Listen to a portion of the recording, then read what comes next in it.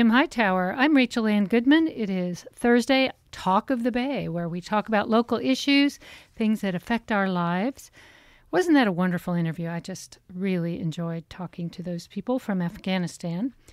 And our community is such an amazing place because not only do we care about our people, but we care about the land that we live on, the land that has been inhabited for many, many centuries, and more recently by people who of European descent who settled here, and then later people of all different countries coming here and living on the land and relating to the land and sometimes abusing the land.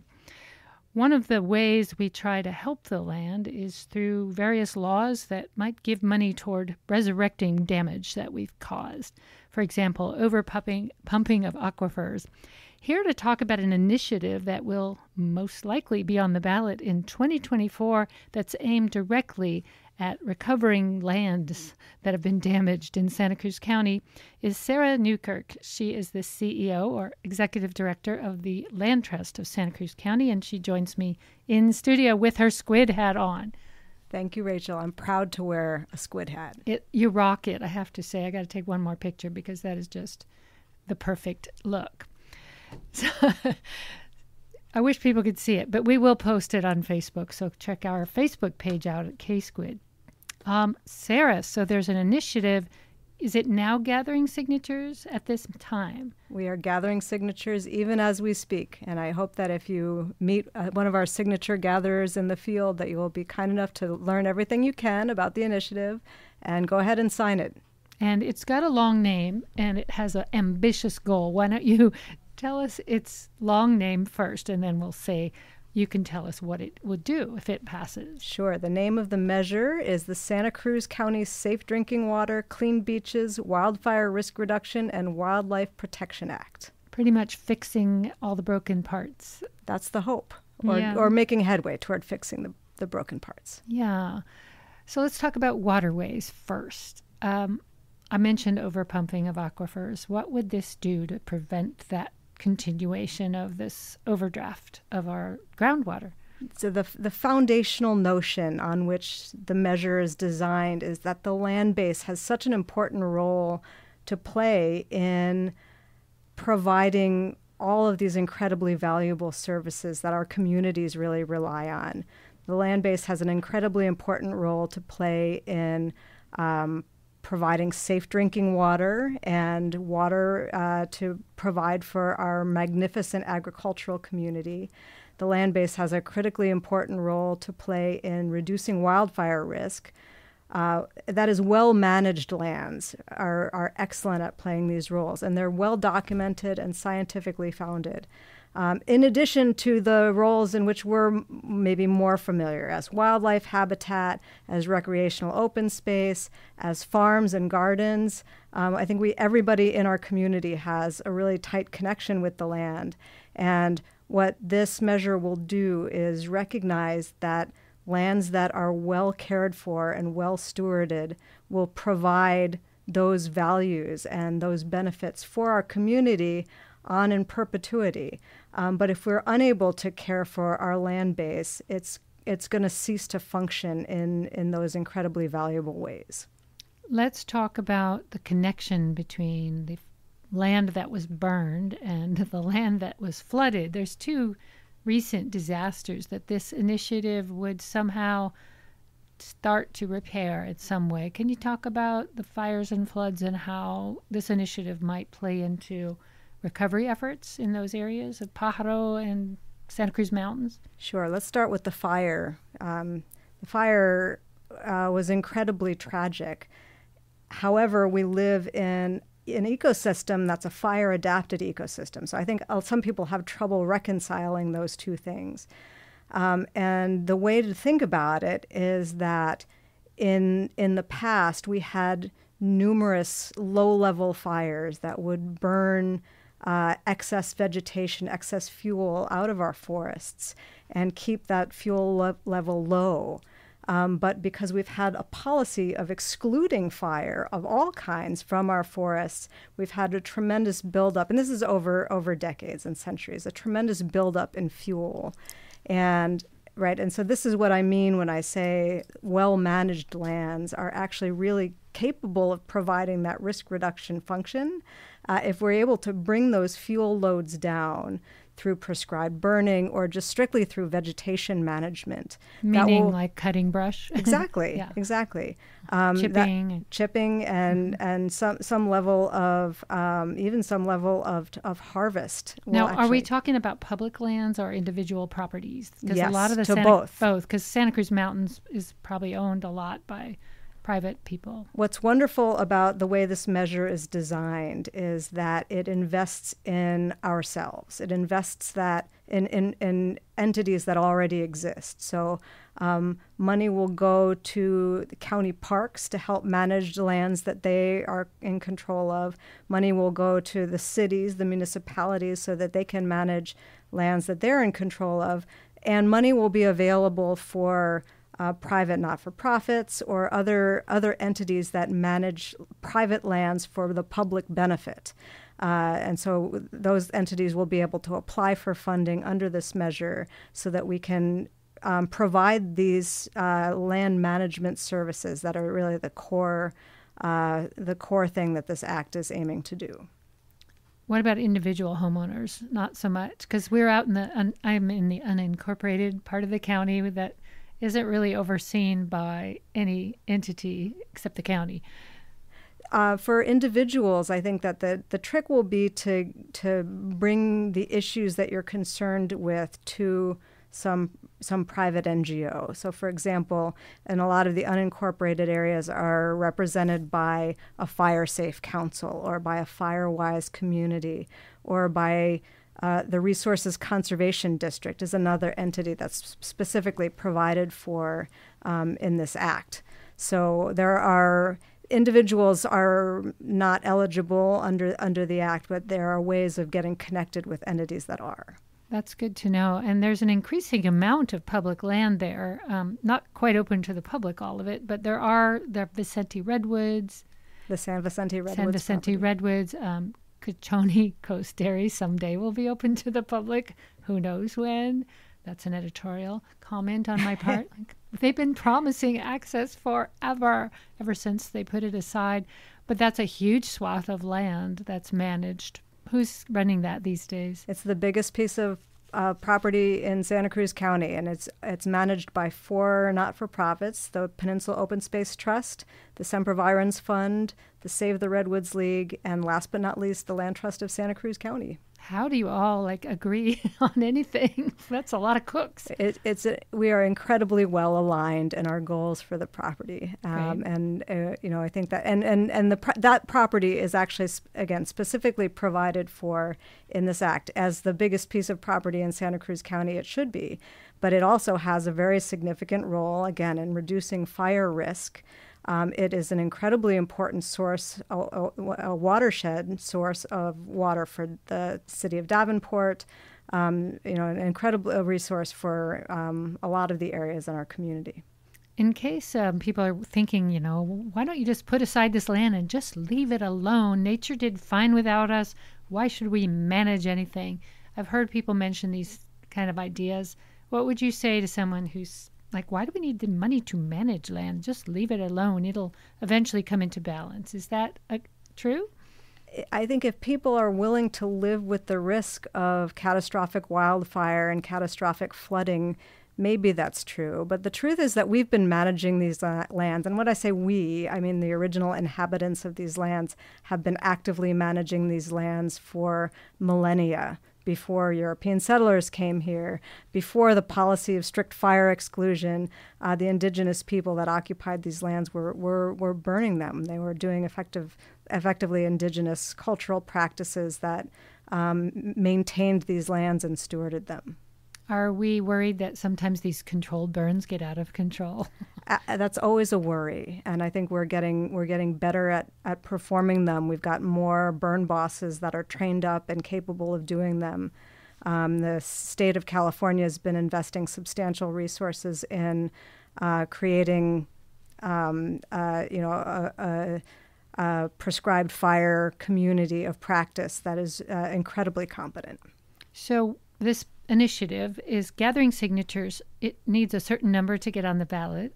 How many does it need? It needs roughly 10,000 signatures to get on the ballot. We'll be collecting 16,000 signatures because some of the signatures always get thrown out. And this is going to be for Santa Cruz County only. Yes. And it will be on, is it the November or March ballot of 2024? The November 2024 ballot. Okay, so the same year that we'll be voting on a president, we'll vote for our own water and forest management bill or initiative. It's a citizens initiative. It's a citizens initiative.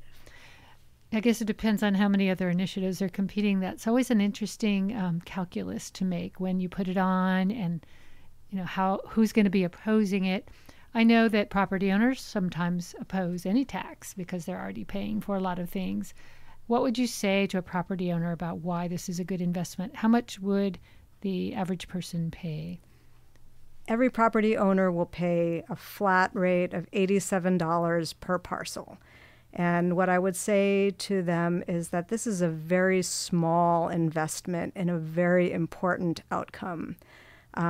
This is a very small investment in the long-term viability of all of the property around Santa Cruz County. So for the cost of less than your Netflix subscription, you'll be getting a year of additional stewardship and management, the flood risk reduction, the clean water, clean beaches, well-maintained parks and open spaces, wildlife habitat, all for the low, low price of $87 a year per parcel.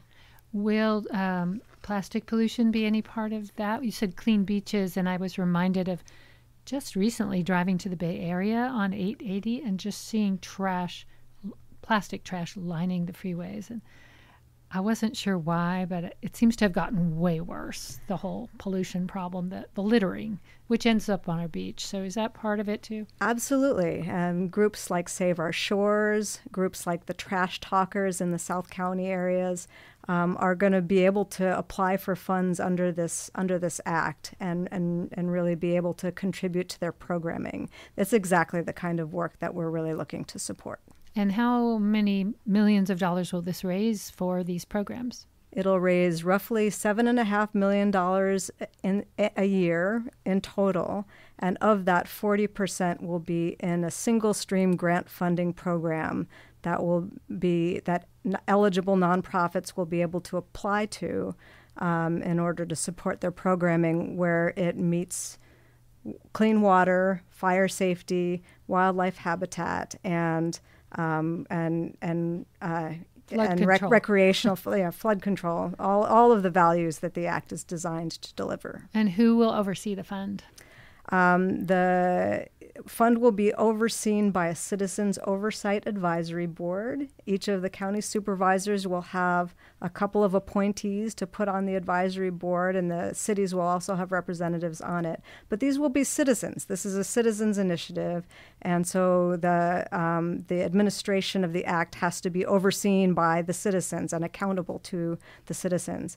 The grant program will be co-managed by County Parks and OR3, two county departments. I think OR3 is the Office of, I want to say, Risk Resilience and Risk Recovery and Resilience, I believe. And so it really has that climate resilience bent to it. It's important that we are pairing our land managers with climate resilience planning. And so those are the two entities that will oversee the grant program.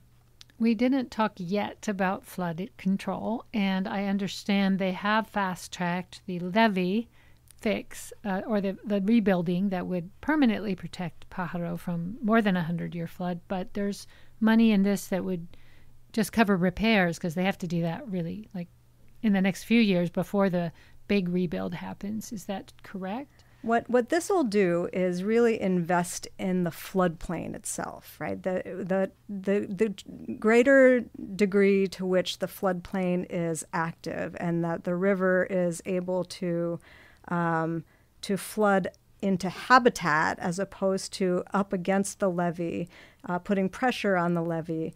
The more we activate that floodplain and allow those floodwaters to spread, on land that isn't going to be damaged by it, the less pressure the levees will experience upstream where they're protecting communities. And so this act will have a tremendous role to play in providing funding to manage those floodplains so that they can absorb those floodwaters and reduce risk.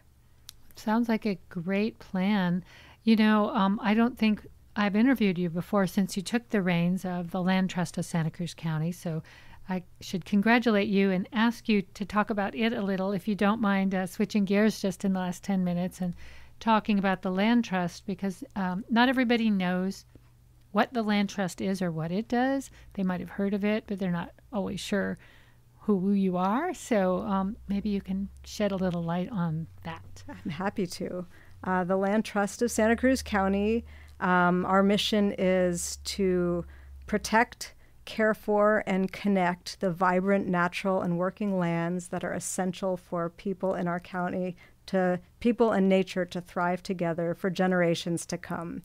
And we have, over the years of we've been in existence for 45 years, and we've protected thousands of acres of land in Santa Cruz County through both fee acquisitions, meaning we just are outright owners of the land, and through conservation easements in which we have a relationship with a landowner to sort of co-manage the land. We own a couple thousand acres of conservation easements, primarily in the Pajaro Valley.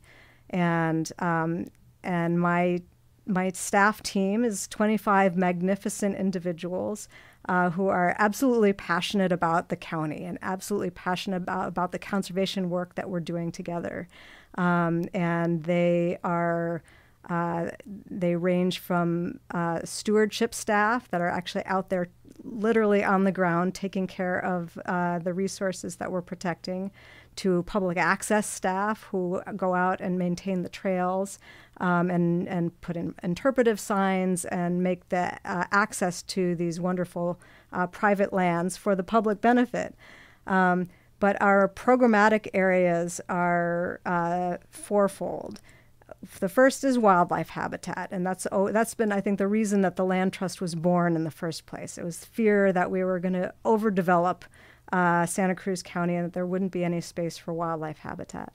And that we're still incredibly involved in that. In particular, recently we've recognized that just protecting isolated islands of habitat throughout Santa Cruz County isn't enough. We have to connect them to one another. And so we've been building wildlife corridors. The underpass under Highway 17 is something that we've done together with Caltrans and a number of other partners. We'll be building another one over Highway 101 in San Benito County. So wildlife connectivity is a pretty big focus of ours with climate change. But our second programmatic area is agriculture, and we primarily spent time and resources protecting prime agricultural lands from conversion to subdivisions and development and so forth. We've recently recognized that with climate change, a lot of the agricultural land that we've worked to protect may become less productive over time as it becomes more frequently flooded or more frequently prone to drought. There's a number of climate impacts on agricultural lands. And so we've expanded our focus to beyond prime agricultural land to marginal land that may be able to be retired from production and converted back into habitat. A lot of the agricultural land started as habitat, was converted to ag. It's incredibly productive and incredibly important to the economy of our county, to our public health. But there's not a lot of point in continuing to farm land that's no longer productive, and we are creating opportunities for that land to become something else. The third focal area really is public access. And we've been delivering public access through a number of our properties, the Burn Mill Iron Forest, the Glenwood Preserve, the Moore Creek Preserve, The San Vicente Redwoods, we've recently opened up 8 miles of trails up there, incredible recreational opportunities. And in the next 5 years, we'll be turning our attention to South County, where there's less public access open space, and we'll be opening up our Watsonville Slough Farm to a community harvest trails project within the next handful of years. And so that's incredibly exciting. And then the last programmatic area really is increasing public investment in conservation and in land stewardship. And that's what this act is about, is making sure that we have the local public resources in a dedicated and sustained way to invest in taking good care of the land that we've already protected. That's a pretty big remit that you've got for your organization. And like you said, there's 25 people working on these things. Thank goodness. I was particularly taken with the idea that there are pumas crossing under Highway 17 instead of getting run over and killed, because I heard the males have to disperse. They can't stay near Dad or Dad will kill them, so they have to go somewhere else. And that somewhere else was on the other side of 17, and they had to cross it. So now there's this underpass. Do you have a wildlife camera under there? We do, and if you go to our website, you'll be able to see some documentation. We haven't caught on camera a puma yet, but we've seen a bobcat. We've seen the deer have practically moved in. In fact, there's imagery of a doe and some of her fawns coming through and then lying down and taking a rest. And where the deer go, the pumas will eventually go. What's really exciting is that, again, our next wildlife crossing will be across 101. We're hoping across 101 from our Rocks Ranch property in San Benito County. And the researchers that have been documenting wildlife use of Rocks Ranch, where that wildlife crossing will be, have documented, we think, 4 individual pumas, which is a lot for, pumas are very territorial. As you said, that when you have male juveniles, they have to disperse to get away from Dad. But there are at least 4 individual mountain lions in Rocks Ranch right now, kind of waiting to get across the highway. And so we're really excited to be getting on to our next wildlife crossing. These are all really hopeful success stories in a series of news stories that have been increasingly depressing, where it comes to not only species loss, but habitat loss and extinction of species. Elizabeth Colbert's book, The 6th Mass Extinction, really documents the place we're in, where we're losing birds and, all kinds of core species. So these stories of what Santa Cruz County and San Benito County are doing to try to make it easier are heartening. And it reminds me of that book, Ministry of the Future. I don't know if you've ever read it, by Kim Stanley Robinson. But in it, they talk about these massive wildlife corridors where they pretty much took out all the buildings and let them migrate, which I think we may have to do if we want to save big species, that migrate long distances, for example. But this is a start, perhaps, in the future of wildlife preservation. The Land Trust of Santa Cruz County is one of many land trusts, and I don't know if they link up and talk to each other. There's one in Monterey County. Are you all in cahoots, like trying to preserve big swaths that cross county lines? Absolutely, right? And so the San Vicente Redwoods is an example of that. There are 4 land trusts involved. But yeah, we have a California Council of Land Trusts, and so we're all communicating with one another, and we try to empower each other, and we learn lessons from one another. And so one of the things that I'm excited about this act is that, wouldn't it be amazing if after we had this measure and we were investing local dollars in conserving our lands, wouldn't it be amazing if Monterey County then thought that was an amazing idea and they had one as well? And then we could have a bi-county investment that could really make the Pajaro River work so much more powerful, because on one side is Santa Cruz County, on the other side is Monterey County, and that we should really be working together. The nonprofits do work together, but our government should be working together more, and our investment of public resources should be better aligned and better coordinated.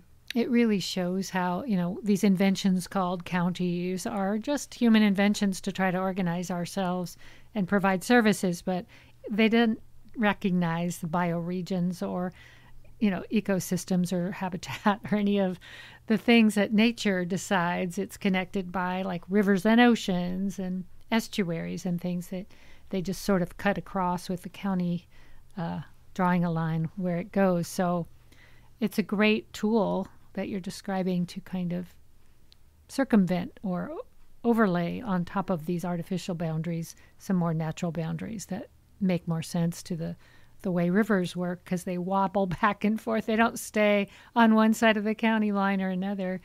When they flood, they probably flood wherever there's a weak point in the levee, right? Doesn't matter which county is on which side. So we just have a few more minutes. Just final thoughts on this measure. Again, it's a long title. Are you going to have an acronym for it or shortened name? We've been calling it the Water and Wildfire Protection Act.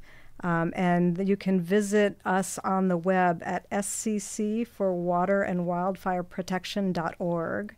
And I encourage your listeners to go to the website and find out everything that they can. It really is a critically important thing, a way of investing in the long-term health of our lands and our community. And when it passes, it will be really transformational for a lot of the organizations that are really working on the ground. Thank you so much. That's Sarah Newkirk. She is the Executive Director of the Land Trust of Santa Cruz County. Thank you for coming in. Thank you, Rachel. I'm Rachel Ann Goodman. Thank you for listening. And coming up next, it's Gary Shapiro with From the Bookshelf, and that will be preceded by First Person Singular. This is KSQD Santa Cruz, 90.7 FM, and KSQT Prudendale, 89.7 FM.